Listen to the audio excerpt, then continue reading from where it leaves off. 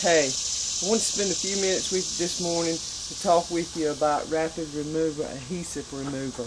I bought this trailer. It's a 2013, and I wanted to pull the letters off that was on there. It was vinyl letters, so I took a heat gun and I heated up the vinyl letters and pulled those off. Managed to get all those off, and once the vinyl letters was off, wound up with the sticky residue left, and so I saved the last letter so that I could show you in a video how well this rapid remover works. So let's try this.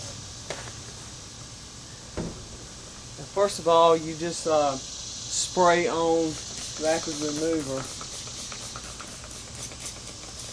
and then we have to let it set for a minute. So we'll go ahead and set a timer for at least a minute. It has to set 60 seconds, no longer than 120 seconds. I'm going to take a rag and try to wipe down the runoff so that it won't run all the way down on the trailer. And we'll set and let that set for about 60 seconds. Then we just squeegee it off. So I had this plastic squeegee that I had for some caulk, spreading some caulk for some caulk jobs, and so we're going to try this, and I want to show you what happens after about 60 seconds.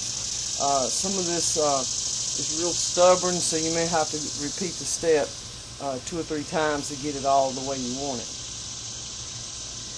We got a few more seconds, and then we'll try this, and I'll show you the results of what I'm pulling off. Okay, so I just start at the top of where I sprayed, and I just start coming down like a squeegee. Let me show you what that looks like.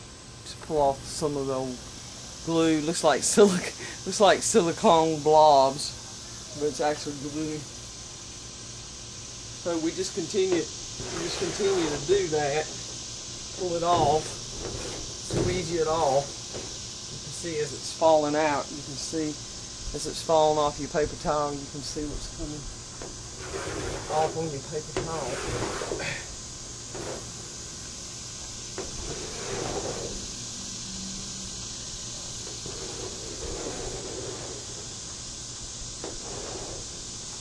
I don't know if you can see what's left on there, but it looks like we may have to spray it one more time and squeegee the remainder of it off. If it's some left on there, a little bit of residue left on there, you can take a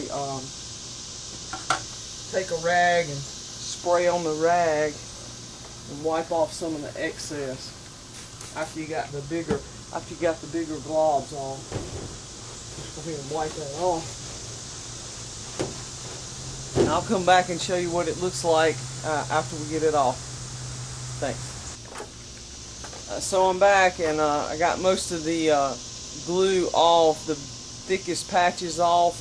I had to repeat the process twice, and like I said earlier, you just go ahead and to get the rest of the residue off, you just go ahead and spray it on a rag, spray some on the rag.